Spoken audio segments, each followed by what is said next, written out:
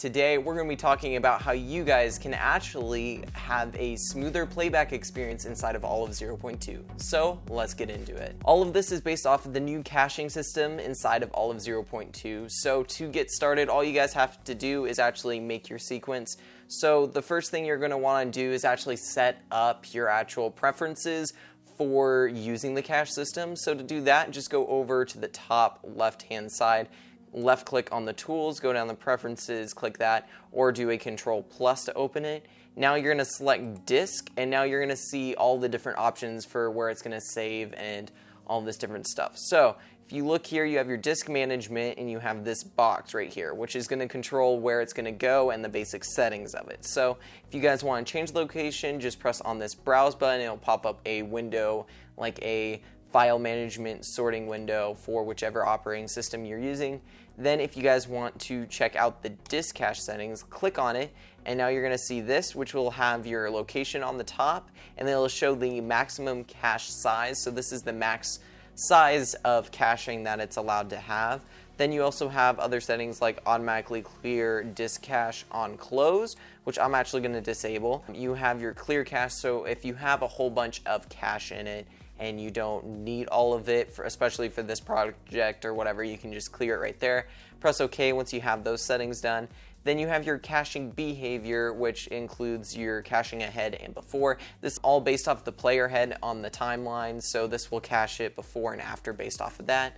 Now that you have that, press OK. So the next step is you might actually need to start looking at lowering the resolution. So for instance, if you had a really high resolution image, if you want easier playback, sometimes you can simplify it down so it doesn't show as many pixels and just uses the proxies / caching system that it has instead of using the final files, and then when you export it will use the final files. So what we can do for that is all you have to do is make sure you're selected on the sequence. All you have to do is do a left click, then right click on it, go into the properties with a left click, and now that you have this, you have your video options, your audio options as obvious, and then you also have your preview. So this is where you're going to actually be able to change the resolution. So right now I have it set to 1/12 of a resolution.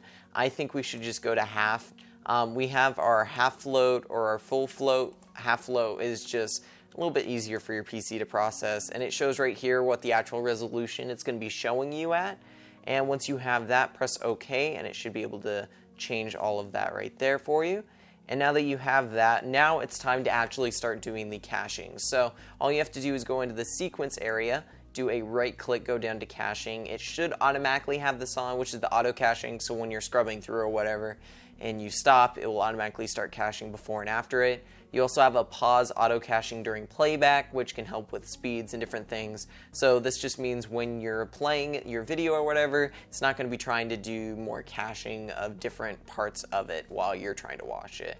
Then you can do a cache entire sequence here, or the in and out point, which the in and out point you just have to press the I button for the in point and then go over and wherever you want in the timeline. At the end, press the O button, and now in between here where the blue bar is the in and out point. So you could do it here and have to do like 2 or 3 clicks, or you can literally just do a left click on the sequence and then select if you want to cache the entire sequence or if you want to cache the in and out point. So I'm going to try that real quick. Basically, if you want to know if it has cached or not your actual video project so far, you can tell because as you can see right here, this is actually red, which means it hasn't been cached. Once it turns into green, it will be cached, which will help with playback and different things like that. So now you can see this green bar, which will help with the playback. It's a lot more smooth. It will stop playback is a little bit easier, and it's just easier to run on your computer. It helps a lot with just being able to have a smoother experience with playing it back and being able to edit it. So with that said, we have a playlist over here with more all of 0.2 tutorials, and we even have a video over here that YouTube recommends with you. And with that said, keep editing.